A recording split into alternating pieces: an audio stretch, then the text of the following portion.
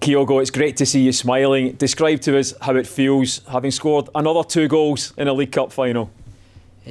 前回みたいに2ゴールして今の心境をお願いします。まずは本当に優勝できたことが本当嬉しいですし、2ゴール決めることができて、チーム本当にみんなのおかげでゴールできたと思うので、本当にみんなに感謝したいです。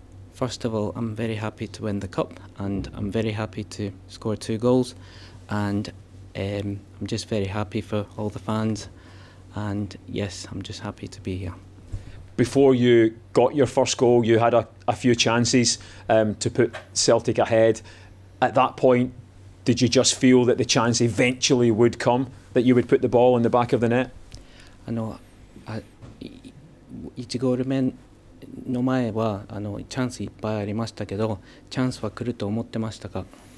そうですね、チャンスは来ると思ってましたし、どちらが先に均衡を破るのかが分かんない状況でしたけど、本当にいい形でボールが来て押し込むことができてよかったです。I knew the chance was going to come, and it could have gone either way, but I'm just happy that I was able to score 2 goals.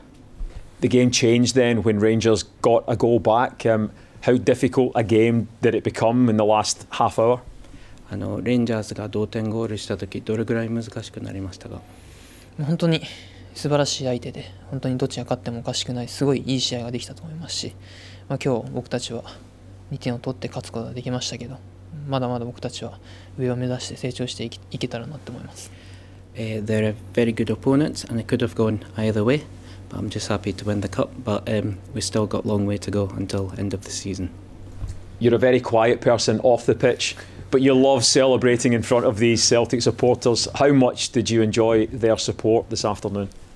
静かに見えますけど、ファンの前ではすごいセレブレーションしてましたけど、ファンはですね、京吾さんにとってどんな印象ですか？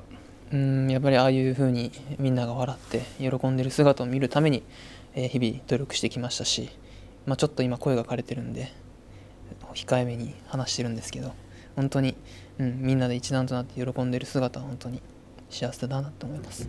I've lost my voice slightly, but I train hard to see the fans laugh and celebrate, so I'm just happy to be here celebrating. 24 goals this season already. Have you already reached the target that you set yourself at the start of the season, or is there more to come? 今シーズン24ゴールしましたけど、まだターゲットいけますか？そうですね、チームが勝つためによりたくさんのゴールを決めれるように頑張りたいです。